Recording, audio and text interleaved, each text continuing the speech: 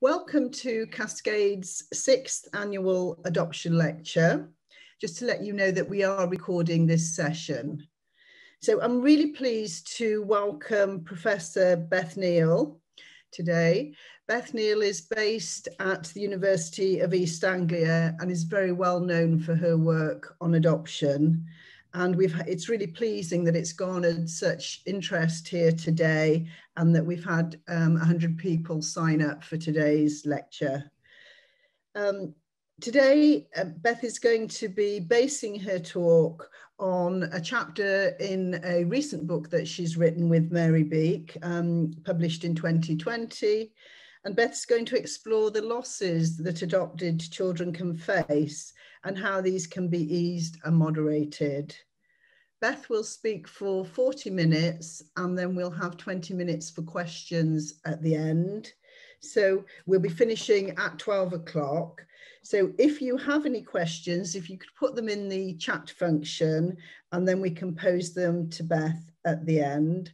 And a copy of this recording will be available on the Cascade and ExChange website by the end of the week. So for those who weren't able to attend today, they'll be able to view it. So welcome, Beth. Thank you so much for giving your time to us today. And we're very much looking forward to your lecture.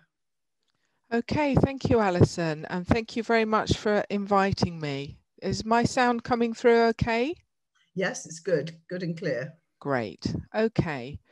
So what I'm going to talk about today is not based on one research study that I've carried out, but it's really drawing together themes from across a series of projects that we've carried out at UEA and trying to bring some ideas together about ways in which I think we can improve our adoption offer for children being placed today. So it's around this theme of how can we really respect and promote children's identities and relationships, so plural really, thinking about all their multiple relationships and identities that they have. So we know that adoption has both gains and losses for children. I mean, the reason why we pursue adoption for children in care is because it offers permanency. You know, we're hoping to offer children lifelong relationships, a sense of really belonging and being part of their adoptive family, being safe when they may have come from a context where they haven't been safe, and offering children a chance for developmental recovery to, you know, get over experiences of abuse, neglect, etc. And we know that adoption does offer children a lot of these positives in most situations. But the other side of adoption is the ambiguous and disenfranchised loss that people experience. So adopted children lose their birth family connections, they lose their legal membership of their birth family, and they often lose any actual face-to-face contact with members of their birth family. So they lose that side of their identity and those relationships. They lose their foster family as well, and I think this is a loss that's often overlooked. And together, these losses mean that adopted people can really struggle to develop a really secure and positive sense of identity. And I think these losses are both ambiguous and disenfranchised. So by ambiguous, I mean, you know, their birth family, their foster family, they haven't died, they still exist, they're still out there somewhere. But for the adopted child, they often don't know where they are, what's happened to them, what they're doing now. So it's a very ambiguous form of loss, and it's a disenfranchised loss because it's not always recognized. And I think it's particularly not recognized when there is, you know, this huge focus on, you've got this new family now, aren't you lucky, aren't you special, you've got this new life, and that obscures what children have lost. So I think we've known about some of these losses for many, many years now. So here's some quotes from the study in Scotland by John Tresiliotis, which was 1973, when he talked to adopted adults. And they said things, they talked about their identity problems, you know, not knowing who they look like, feeling a stranger to themselves because of this lack of connection with their birth family. Feeling that you're only half a person, you know, not being able to have this secure sense of self.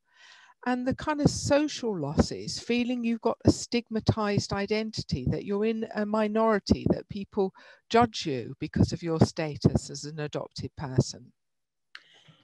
Can I interject just for a second? Sorry, there's quite a little bit of distortion on your mic. I don't know if it's just slightly too close to your mouth, perhaps. Just a little bit as you're speaking. Okay, I'll try turning my volume down a little bit as well. How does that sound? Much better. Okay, give me another shout if it's still squeaky, and I can pull it out and just use my laptop mic. Okay, well, have another go and I'll come okay. in if I need to, thank you.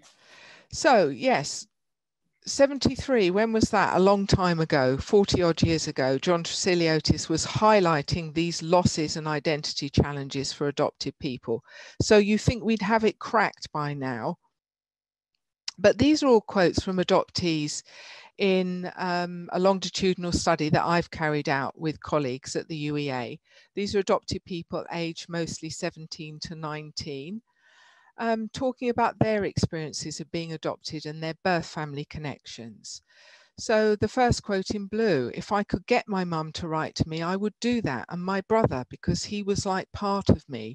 So a young person highlighting sibling loss as well. And also the fact that's very common, we see from research, that letterbox contact often results in disappointment, in people not actually exchanging letters over the years, and young people whose parents maybe send a letter and nothing comes back. So there's another experience of loss. I want to see my birth dad. I want to meet him. And if he's a horrible person, then I'll deal with that then. This is a loss we noticed a lot in our study, that where contact was set up with the birth family, it was generally with birth mothers, with maternal half siblings, with maternal grandparents, and everybody in the paternal side of the family tended to be excluded. And this was a loss that a lot of children really started to feel in adolescence. And as this quote indicates, a lot of young people wanted to know about their birth family and what they were like, and something about them, even when they had a troubled history. They didn't, it's not automatically that children knew that difficult things had happened and they said, well, I don't care that person, I don't want to think about them. They still wanted to know, even when the history was difficult. And we see in the third quote a young person talking about actually the loss of kind of lived experience of relationships and how she felt that had damaged her. I think it's damaged me in that I don't like leaving people now. You grow bonds with people and then you get torn away from each one. So children who are adopted older now, they do experience attachment relationships in their birth family and in their adoptive family. And when they lose these people and that loss is not addressed, then there's maybe this sense of not wanting to risk getting close to other people again. So I don't think we have fixed all these problems with loss and identity issues in adoption yet. There's more we can do. So what are we currently doing in relation to birth family contact? Well, this picture is really based on our research in England, but I understand the situation might be quite similar in Wales, that direct contact with parents tends to be very rare for adopted children. I think it's possibly even declined over the last 20 years. I certainly don't think it's increased. Indirect contact remains the kind of normal standard plan. It's almost a cut and paste type of contact planning, but it remains a problematic form of contact. I think we have learned a lot over the last 20 years of maybe supporting letterbox contact a little bit better than we did in the early days. But still, even research that we've carried out quite recently in England indicates that in a high number of cases, over half, letterbox contact fairly quickly runs into problems where one or both sides do not, stop the communication. And even when the letters do go back and forth, often people feel that those letters are really difficult to write. They can be quite uninformative. They can feel a bit cold and not give a real sense of the other person, and not maybe address the questions that the child really has. So I think we do need to think about indirect contact. When it comes to sibling contact, we see that there is a greater possibility of some ongoing face-to-face meetings, but that will be typically when the siblings are also adopted or possibly in long-term care. And any children who remain significantly in touch with the parents are likely to be excluded from sibling contact. So loss of sibling relationships is really, really widespread in adoption. In a recent survey of over 300 families, we found that very, very small number of children were in touch with all of their siblings. The involvement of grandparents in post-adoption contact is very low, despite evidence from research that grandparent contact is often very positive and has less challenges maybe than birth parent contact. So I think we need to think about the whole birth family, not just birth parents. And we see that at the moment, there's still not that much direct contact going on. It's a very, very different picture to children in long-term foster care or kinship care, where it's much more a normal expectation that these kind of relationships will be allowed to continue. Yet the adopted children tend to come from really the same backgrounds as these children in other forms of permanency. Often the adopted children have brothers and sisters in this other form of permanency. So it does beg questions about why are the adopted children treated so differently.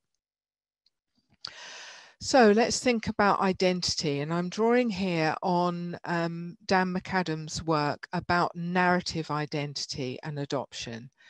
So he says essentially our identity is the stories that we tell about ourselves. Often when, when we meet a new person and we want to give them a sense of who we are, we tell stories, we say something about where we've come from. We say something about what we're doing now, and we might mention our aspirations for the future, where we're going to go.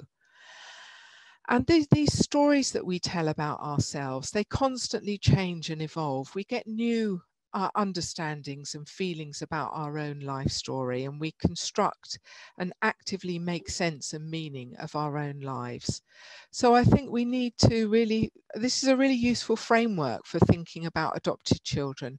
How easy or difficult is it for them to have this sense of identity, particularly where that looking back bit is clouded by all sorts of mysteries, by lack of information, by lack of contact, possibly by distorted memories or difficult memories.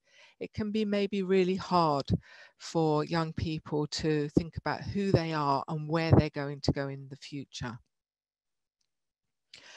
So adopted people might have all sorts of questions, and I think these questions can often, young people might start to ask these questions as early as about 7 and 8. We know that's when children's understanding of adoption takes a bit of a leap in middle childhood, but they really intensify in adolescence. And these questions carry on into adulthood. We're doing a study at the moment of adult adoptees who have had their own children. And we can see that for some people, having a baby triggers lots of these questions if they haven't asked them before. So who do I resemble? I think this why was I removed from my birth parents is a really important question. Why did it happen to me? And incorporating maybe difficult and painful information about their past might make adopted people want to ask, what does this say about me and the type of person that I am? They might ask questions about the social meaning of their identity as an adopted person. And just actually wanting to know the facts, not just maybe the difficult facts of why was I adopted, but just maybe things like, you know, when did I take my first steps? What were my first words? What foods did I like as a baby? Often it's foster carers who have a lot of this information as well, not just the birth family. And it can get lost when children's lives are really segmented and discontinuous, that's the word I'm looking for. Okay, so if children carry on and stay in contact with their birth family members, how does that work out for them? And particularly, does it affect the positives of adoption? You know, does it undermine their relationships with their adoptive parents, damage their sense of permanency and connection in the adoptive family, stop them recovering from developmental harm? These are questions that we explored in our longitudinal study, where we followed up a group of children, about half of whom had direct contact with a parent or grandparent, and the other half had indirect contact. And what we saw in the last follow-up, when these young people were average age 18, that some of them were doing really well, some of them were doing less well. We know that's a typical pattern. You found that here in Wales in your own studies that have been carried on at Cardiff, that, you know, children's outcomes are quite heterogeneous. But how well or not well young people were doing seemed much more strongly driven by other factors as opposed to what contact they were having with their birth family. So factors that we know are very important are things like the age at which the child is adopted, the extent of abuse or neglect they've experienced, the number of placement changes they might have had, the exposure they've had to damaging substances in utero. All these factors are really important in driving adopted children's outcomes, as well, of course, of the quality of the adoptive family environment. So compared to these other factors, we really could not see any significant effects of the type of birth family contact that people were having on their overall development. When we looked much more specifically at their identity development, the ability of the young person to tell a coherent story about themselves as an adopted person, to be able to reflect on where they come from, who they were now, and where they thought they were going in the future, we saw that young people who'd had higher levels of contact were more able to do that.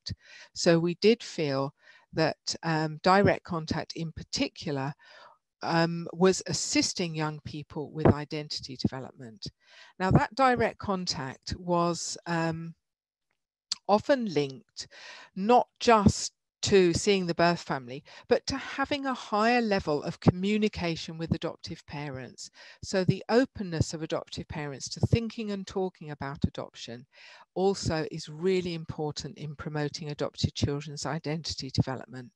It was actually really difficult in our study for us to say which of these two types of openness is more important. Is it the birth family contact? Is it the conversations with the adoptive parents? The reason why it was difficult for us to say which is most important is because in so many cases, they just went hand in hand.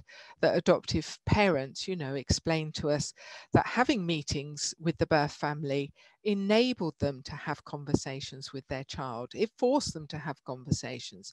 In contrast, a letter coming from the birth family gives you choices. Yes, you can sit down and use that as a communicative tool with your child to ask them what would they like to ask their birth parent? What do they want to say? Do they have any questions? How are they feeling?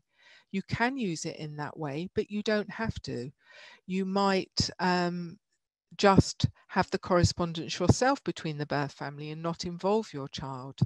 You might save those letters for this kind of magical point in the future when the time is right.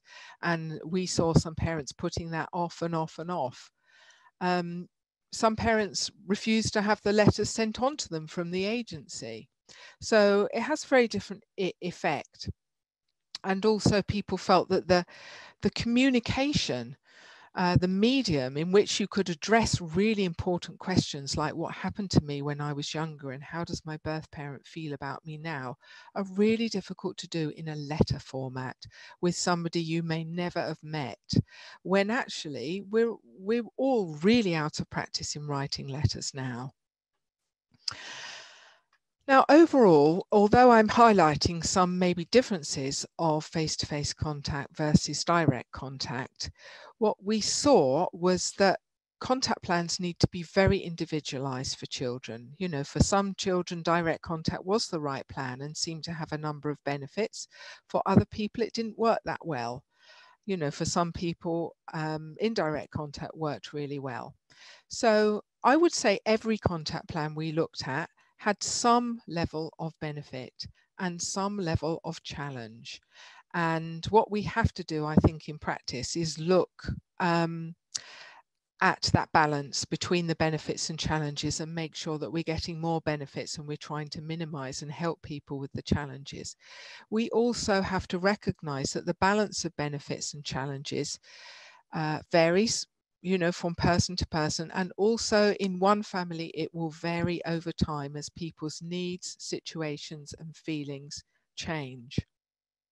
So if we look at the example of Reese, a young man who took part in our study, he had some letter contact with grandparents, no contact with his birth mother. He was adopted about the age of 4.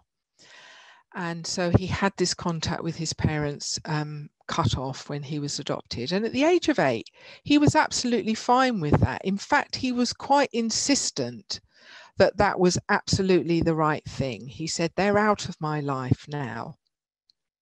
But when we went back to talk to him in his late teenage years, and he reflected back over the past 10 years, he told us that how he thought about this really changed quite dramatically as he came into his teenage years.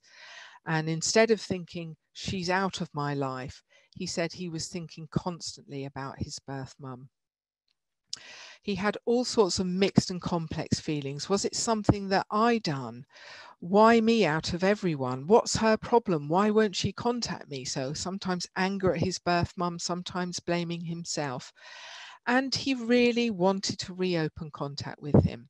But everybody said to him, because he was a troubled teenager, no, don't do it now, Reese, wait till you're older, it's not the right time. But the intensity of his feelings was such that he couldn't wait. And he contacted his mum on Facebook and reconnected with her. And actually, that didn't work out terribly well for him because, you know, he'd had a lot of kind of fantasies and just not knowing about his mum. And when he did meet up with her, he felt she wasn't the person he hoped she might be, and he cut off that contact again. So we can see how these feelings change as people grow and change. So we have to remain open to reviewing plans. And I think we have to listen to kids when they say, I need something different now, and not say, wait till you're 18. Now, we looked at young people's satisfaction with openness, and that was particularly associated with contact plans that were stable and the quality of contact rather than the type.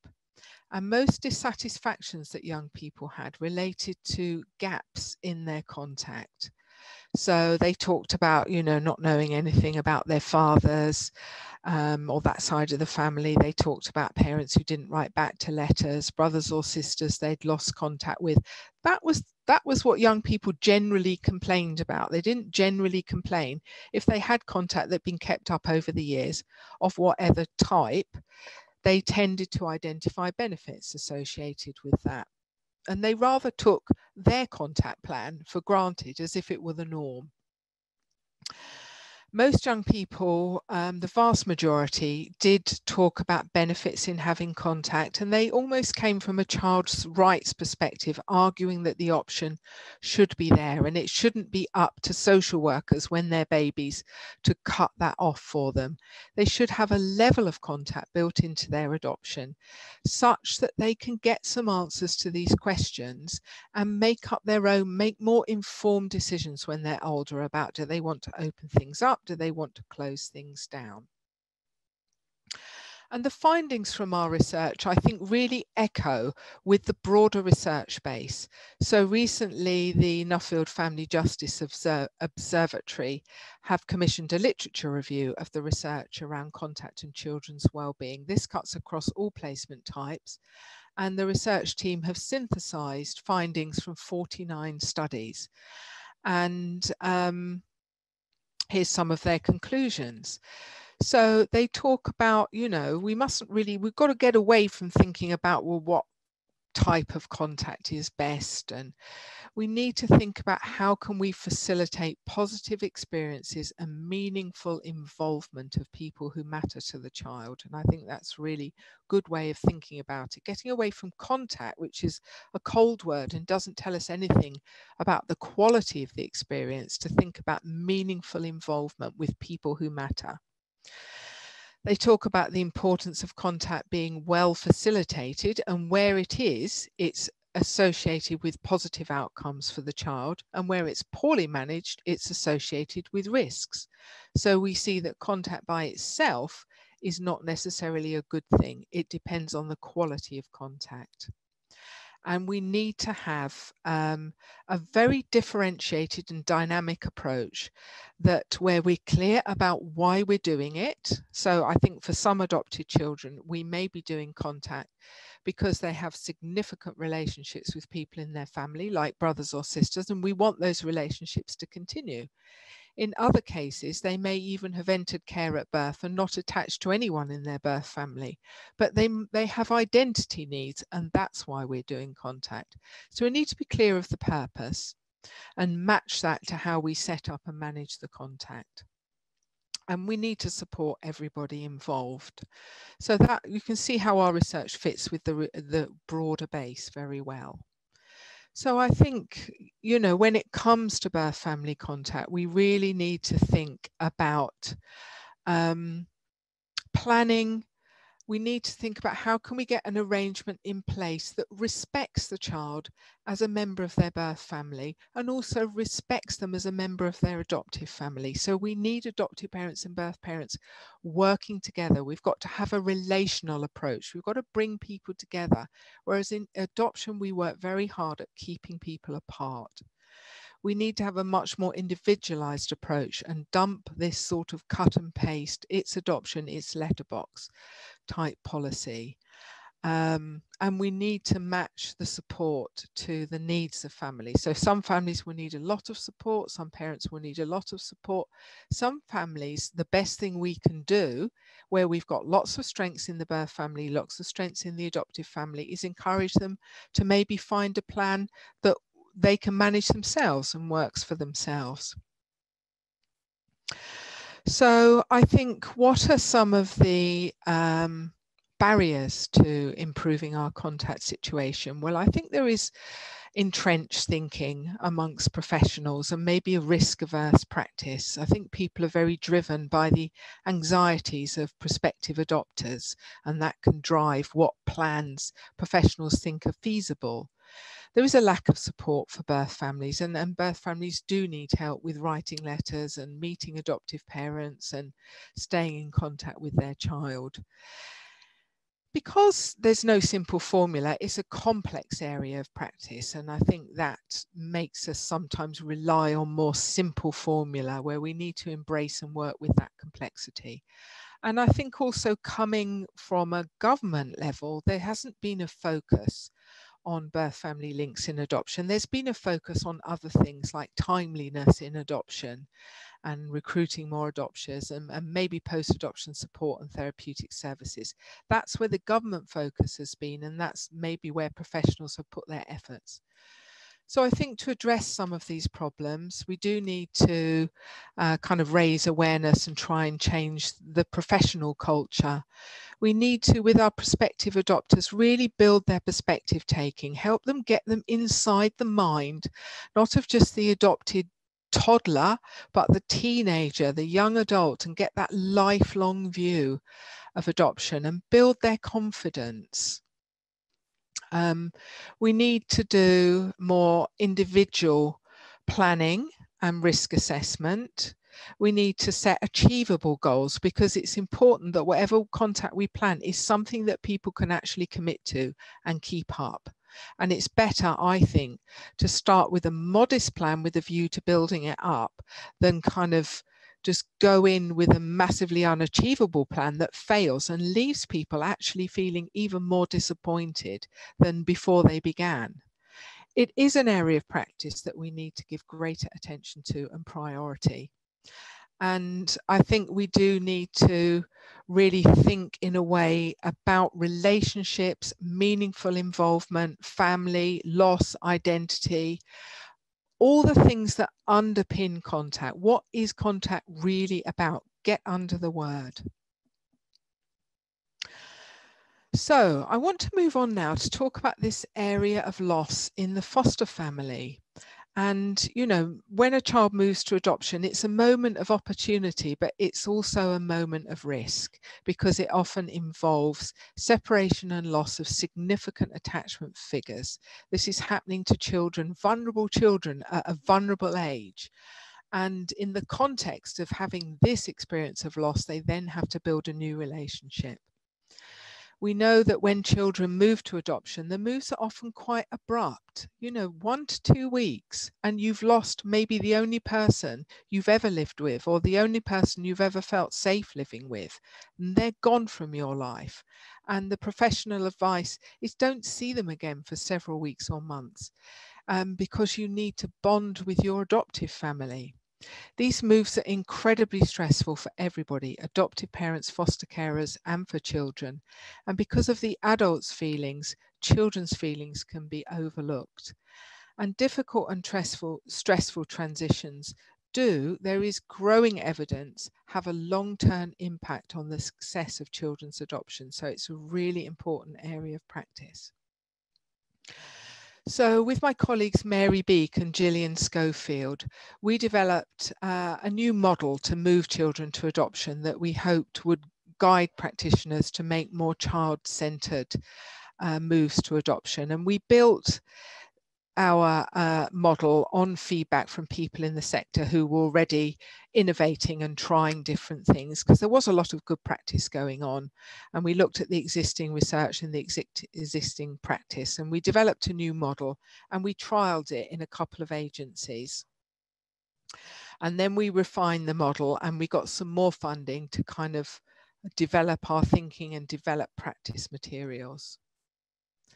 So our model is really it's an attachment theory based model, and we're drawing on Mary and Jill's work on the secure base model and these different dimensions. And really we're thinking about, I suppose we're promoting the idea of the foster carer as providing a secure base to the child while they're in care, and continuing to provide a secure base to the child as they move through this stressful transition, at the same time as the adoptive parent is trying to build up their secure base with the child. So it's about overlapping caregiving, essentially.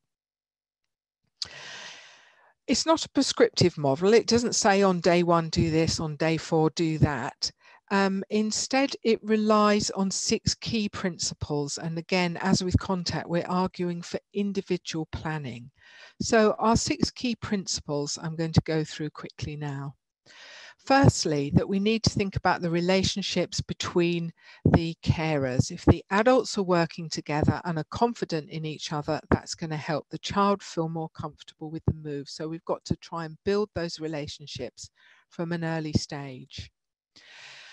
We need to let the child and the adoptive parents have a chance to get to know each other before the adoptive parents attempt to care for the child.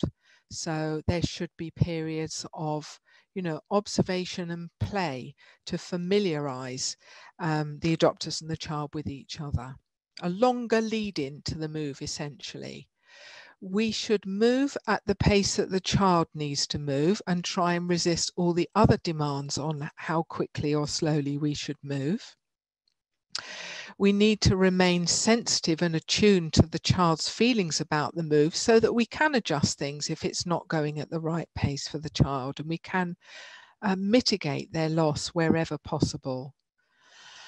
We need to build in as much continuity as possible, and that includes particularly continuity of foster family relationships after the move. We should not be saying cut off the foster family contact for a period of time to help the child settle. We need to be saying build in the foster family contact to help the child settle. And we need to have flexible plans and involve everybody in the plan. So we're doing this with people, not to people. So we're suggesting that people can think about moving children in relation to these 3 stages. So first of all, after we've agreed the match of the adopters with the child, we say there should be a stage where everybody's getting to know each other. Foster carers, adopters are getting to know each other. Adopters and the child are getting to know each other. And crucially at this stage, adopters are not taking on caregiving tasks. The foster carer at this stage remains the secure base for the child and should be physically and psychologically present. So we suggest setting up meetings between the foster carer and the adopters. You don't need professionals there. You don't want the child there, just for them to start talking and getting to know each other and sharing information. This can be in person, but supported by phone conversations and all the digital contact we've all become so good at. And when adopters start to visit the foster home, you should think in terms of observe and play rather than caregiving. And the feedback we had was that, this was really important to try and build up this connection before the caregiving starts. Adoptive parents were really positive about that. We also saw during the pandemic that observation and play and familiarity between the carers, there's a lot that can be done using digital methods as well. So we've put some specific guidance on our website about engaging playful activities that adopters can do with children, just as a way of getting to know them before the move. Stage 2 is pretty similar to the previous methods we had of moving children, more intensive visits, probably daily visits, building up, and adoptive parents here now are doing the hands-on care. So we say you're ready to do this when you see that trust and rapport between the adults and you see children starting to respond more confidently to adopters. So during this period, both the foster carer and the adopters are providing elements of the secure base for the child, and they need to kind of really work together so that foster carers know there might be situations where they have to step in and take over and reassure the child. But there's other situations where they really need to stand back and let adoptive parents do it. So you can see how crucial that relationship between the adults is. So initially foster carers would want to be physically present, but gradually maybe they're in the room and then they're in the next room and then they're upstairs and then maybe the adoptive parents are on their own with the child for periods. Foster carers can be taking the child to the adoptive family because that's a scary experience and staying with them on visits there. It's a time when we really need to monitor and communicate about the child's feelings carefully and to really recognize this loss that children have. So it's not all about, isn't it lovely you're moving to a new family, but recognize that children might feel sad as well about everyone they're going to miss. And the feedback we had about this stage is that people felt a lot easier in this intense period where they'd had that longer lead up to it. And finally, in stage 3, once children had moved, we're saying there's another period where you've got to think about continuity and secure base up to the first review after the placement.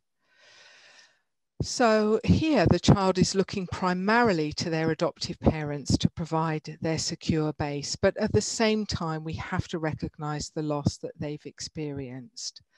And foster carers should be fading out gradually, not disappearing off a cliff on moving day. So foster carers should be there to kind of reassure the child, but also really promote the role of the adoptive parents as offering the secure base. And again, we had mostly positive feedback about foster carer visits, although they can be very emotional and people needed to manage that. So all our practice materials you can find on our website here.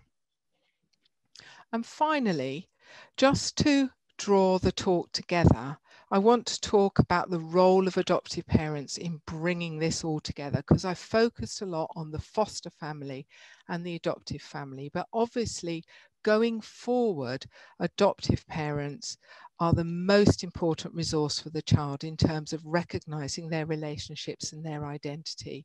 And of course, the most important thing in adoption is that children feel they have a secure base in their adoptive family. But I would argue that where adoptive parents recognize and promote all of children's connections and identities, that really helps the child to feel secure in their adoptive family. It doesn't detract from it.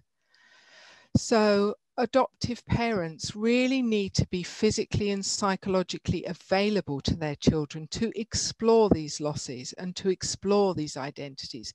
It mustn't be a no-go topic.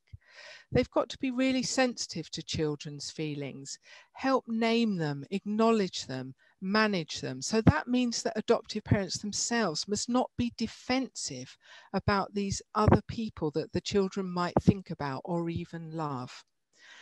They need to show acceptance of the strengths and difficulties of past carers so that children get a realistic picture of their background. They need to cooperate with their child to find the right comfort level for their child. Some children really are desperate to talk about all of this. Some children need a lot of more gentle approach and teasing it out. So we have to work with children. And of course, you need to say to your kids, you know, we love you, you're part of our family, you're always going to be part of our family, but it's not an exclusive either or situation, but allow children to feel part of their birth family as well. And I think what the kids in our study told us is that just made them feel even closer to their adoptive parents when adoptive parents could do that. So on that note, I'm going to end and take questions. And, you know, we've got so many resources on the internet now. So hopefully you can follow up some of these links and find more about our practice resources and research. Thank you for listening. Well, thank you very, very much. That was fantastic, Beth. Really engaging and thought-provoking. We've got quite a few questions, and I'm not quite sure we'll have time to go through them all, but I'll start to pose them now. So the first one is from Miranda, and it's, do you have any information about how a young person could go about finding their birth father when they don't have very much information to go on, for example, dates of birth, etc.?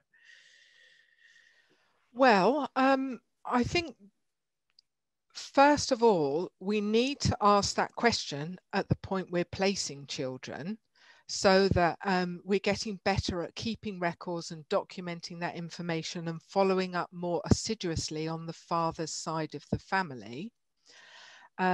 Because, you know, it's much harder to get it later on when that early work hasn't been done.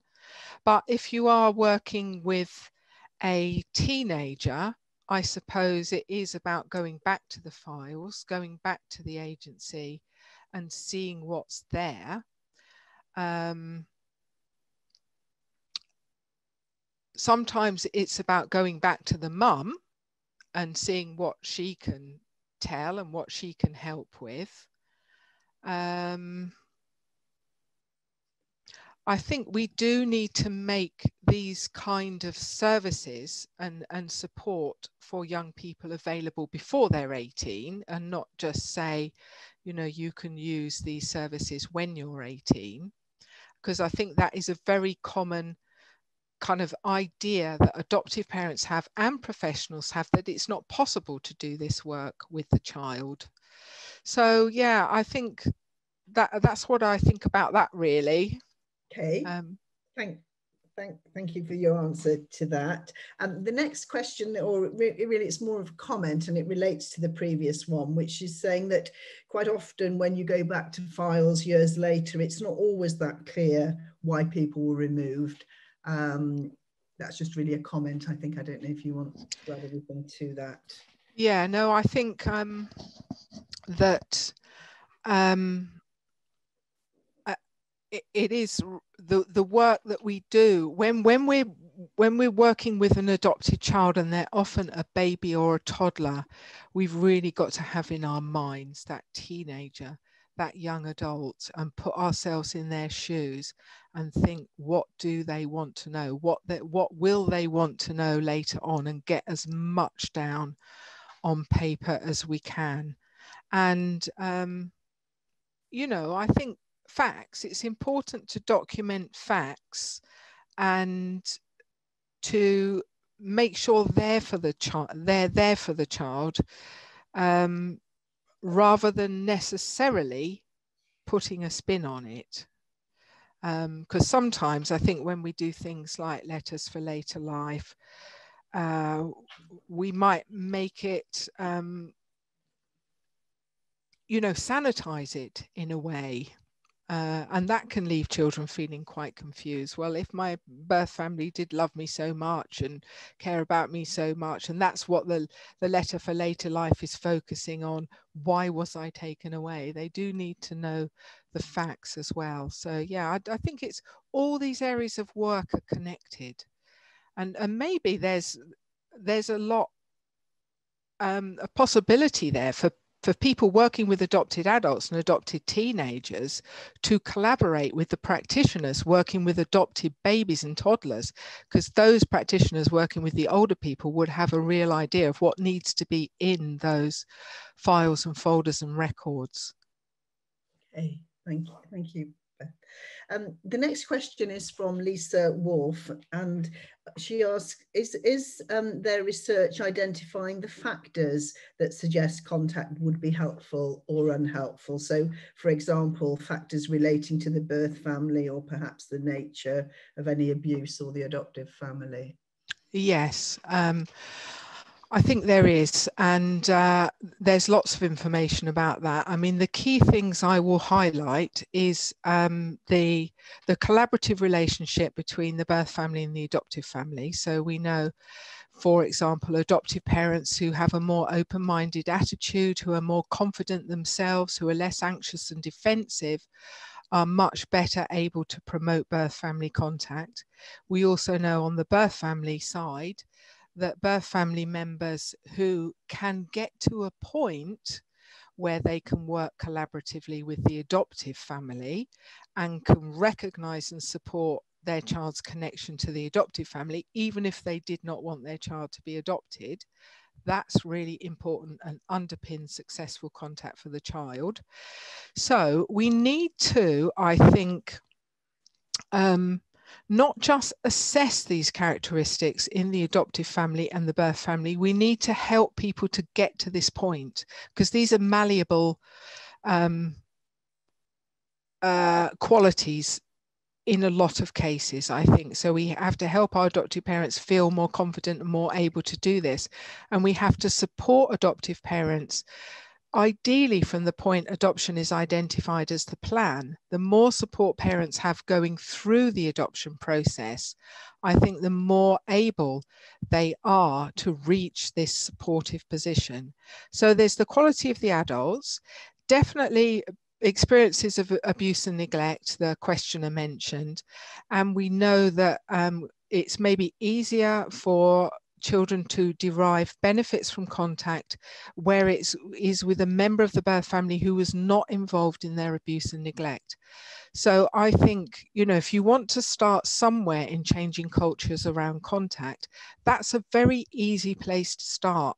Think about grandparents, think about brothers and sisters, think about, you know, a non-abusing parent, and, you know, work with those people, because it's a much easier dynamic for the child when the person they're going to see, they haven't got this really difficult relationship with.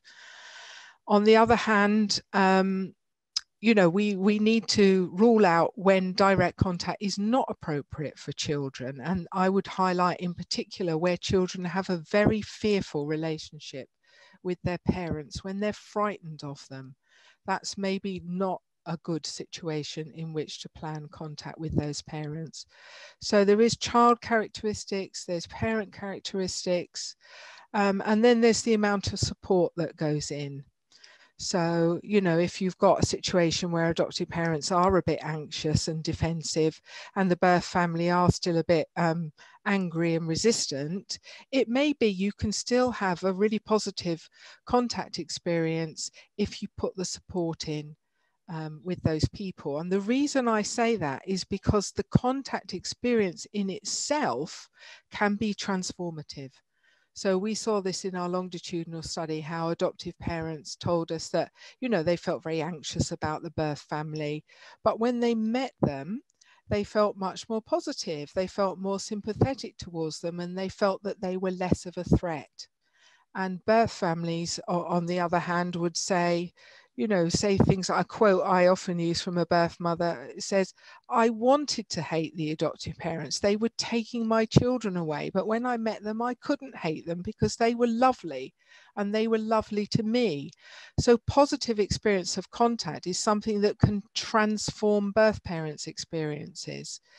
Even just to meet the adoptive parents once, for birth parents and adoptive parents to meet once, we saw increased empathy on both sides and increased the likelihood that indirect contact would persist over time. So we need to build this mutual understanding. Okay, thank you, Beth. The next question is from Cyril Burford, saying, what could schools do to improve the experiences of adopted children and young people? I think that schools are really massively important for children. You know, children spend 6 hours a day there, and we need to think about the school as a secure base for the child. So that's a brilliant question that you've asked me, because Mary and Jill have really expanded their secure base model to also look at how schools can incorporate this model. So if you look on the secure base website that I've got up here, there's a section in there about schools. So I think schools need to be, you know, really tuned in to children's relational needs, tuned into the trauma that they've experienced. And I think adopted children need more help in schools.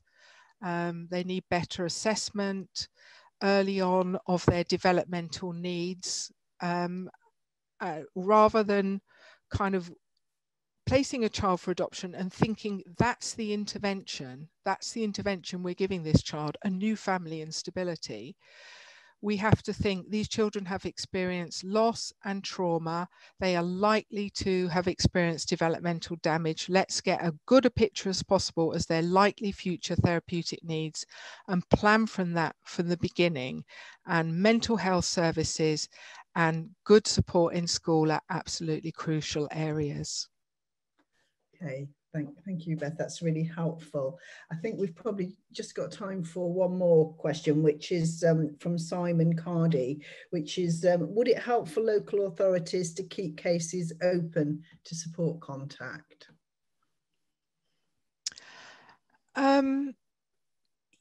Yes, basically. I think particularly in the early days, that's when people need the most help. Even, you know, the case will be open before the adoption order, and there's a lot. So I think that's a good time to do a lot of this work, because you are involved and nobody's going to pressure you to close the case before the child is adopted. So the earlier we can try and build these collaborative relationships, the better. You know, people were very anxious in our study about how contact was going to go in the early days. But if they had a lot of support in the beginning and they built a sense of trust, that's the most important thing. You've got to have trust between the birth family and the adoptive family. If you can build that trust, then you can pull out. And I would say that's the way to do it, rather than let people try, let people get into a bit of a muddle and a fail, and then try and build the trust. Because in the process of failing, trust will have been undermined. You know, an adopted parent who just diligently sits down and writes their letterbox every year, and they do it for 3 years and they get no reply. At the end of those 3 years, they might think, well, I started this with a lot of goodwill, and now I just think that birth family can't be bothered and don't care. It's better to help that mum to write back for the first 3 years, at the end of which the adoptive family might think, oh, I'm really glad I've done this. And people will get something going that then you can pull out. So I would say put the support in early on, then pull back when you've got the trust. Also, if the case is closed, is there a way of just checking in with people, just checking in maybe every year or every 2 years? Or I would highlight key times to check in are around about 7 and 8, when children's understanding grows and they start to ask a lot more questions and have more complex and difficult feelings. That's a good time to check in with adopters. When the child is making that transition to secondary school, entering puberty, early adolescence, a really good time to check in. And definitely the young people in our study emphasize, please somebody check in with us when we are 18, because we don't know what's going to happen. And a lot of young people felt they needed help, and not necessarily from their adoptive parents, but from somebody kind of a bit more neutral. They needed help to decide where do they want to go next. So those certainly those key times to step back in. So some thoughts about that. Okay, thank you very much, Beth. We've got lots more questions, but we're not going to be able to, I don't think, pose anymore, but lots of also very positive comments about your talk, and lots of comments saying that we hope that Wales is going to be moving in the same way towards open adoption. So really, thank you very much. And if people could, I don't know if they can take off their mutes. I was just going to say to applaud you, but thank you very much. It was a fascinating lecture, really helpful in terms of thinking about practice going forward. And just to say that it will be available, the recording, on the YouTube channel, and there are details in the chat, but we can also send out an email link to participants. So thank you very much. That's been a fantastic opportunity for people to hear you. Can I say one more thing, Alison? Of course you can, yes. Just on that first website, the Research in Practice Contact website, we've got some really lovely resources to use with prospective adoptive parents. We've got a film of adopted young people talking about their experiences of adoption and contact. We've got an adopted mum and a birth grandma talking about how they've made contact work. So there's really nice resources in there for some of the practice work we've been talking about. And thank you for inviting me, Alison. And thank you for the really interesting questions, and for listening, everybody. Fantastic. Thank you very much. We'll draw this lecture to a close. Thank you.